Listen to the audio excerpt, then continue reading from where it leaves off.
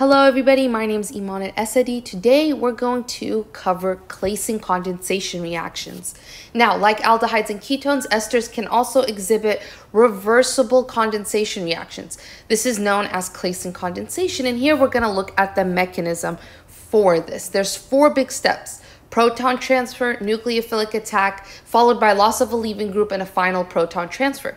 Now, the first 2 steps of this mechanism are very similar to your aldol addition reaction. The ester is first deprotonated to form an enolate, and then this functions as a nucleophile and attacks another molecule of an ester, as you see here. Now, the difference between an aldol reaction and a Claisen condensation is the fate of this tetrahedral intermediate. In Claisen condensation, the tetrahedral intermediate can expel a leaving group to reform the carbonyl bond. And so it is simply a nucleophilic acyl substitution reaction in which the nucleophile is this ester enolate and your electrophile is an ester. The product at the end of all this is your beta keto ester. Now, there are 2 important things to keep in mind in regards to Claisen condensation reactions. First, Claisen condensation reaction requires that your starting ester must have 2 hydrogens at your alpha position. All right, with just 1 alpha hydrogen, you lose the driving force for your condensation reaction. Second, you don't want to use hydroxide as a base because it can cause hydrolysis. Instead, you want to use an alkoxide base like what is present, like what the alkyl group that is already present in your starting ester. And the reason for this is you want to avoid transesterification. All right. Now, just like we talked about cross-aldol reaction, we want to talk about cross-Claisen condensation reactions. Here, Claisen condensation reactions can occur between 2 different partners, and the result is a mix of products that happens via cross-Claisen condensation. Now, it's only efficient if one of the 2 following criteria are met. 1, if one ester has no alpha protons and cannot form an enolate, or 2, a directed Claisen condensation can be performed in which LDA is used as a base to irreversibly form an ester enolate, and then that can be treated with a different ester.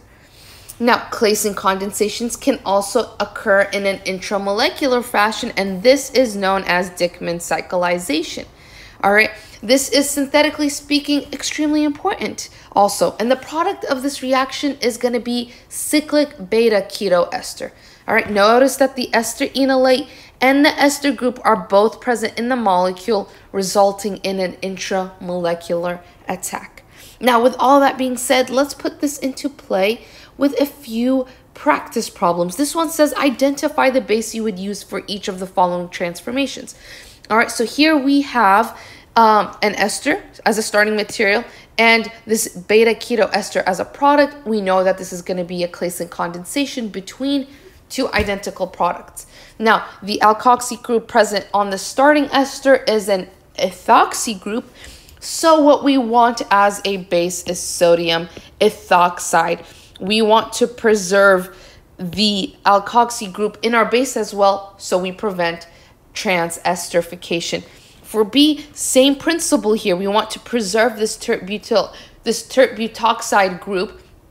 And so what we want to use for a base is potassium tert butoxide as to preserve the tert butoxy group that is present.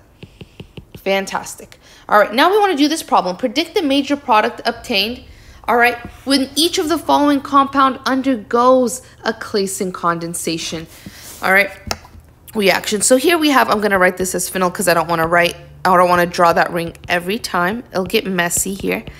All right, we have this starting ester. We're going to deprotonate this as a first step, right? And it's going to interact with a version of itself that's not deprotonated, right? And what happens here is we have this nucleophilic site that's going to attack our electrophilic carbon, and they're going to form a bond between them. But if you make a bond, you have to break this bond, and this double bond will dump its electrons on the oxygen. So what we have is something that looks like this.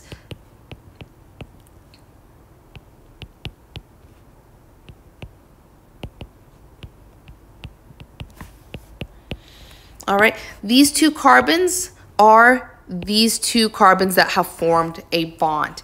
All right, now as a final step, we want to reform our double bond. So we're going to dump this lone pair here to reform a double bond, but now we have to kick a group. And our ethoxide is going to be our leaving group. And that means we form a product that is going to look like this. We've reformed our double bond there, and this is our final product. Go ahead and make an attempt at B and C and let me know what you get, or if you run into trouble, and I'm more than happy to help. But what we want to do now is move on to this last problem for Claisen condensation. All right, we want to identify the reagents that you would use to produce each of the following compounds using Claisen condensation. So looking at A, we're going to identify our alpha position and our beta position here. All right, we're going to create a divide between them. All right, the product that is at the alpha position that we've preserved here, this is going to be the product that's going to be deprotonated to form the enolate. All right, what that's going to look like is this right here. And when it's deprotonated, it's going to be deprotonated at the alpha position like this. All right, what is it going to attack? Well, it's going to attack the latter half of this molecule, which looks like this.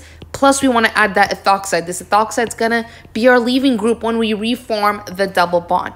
So to get this product, we're going to need these two reagents in order to perform the Claisen condensation reaction.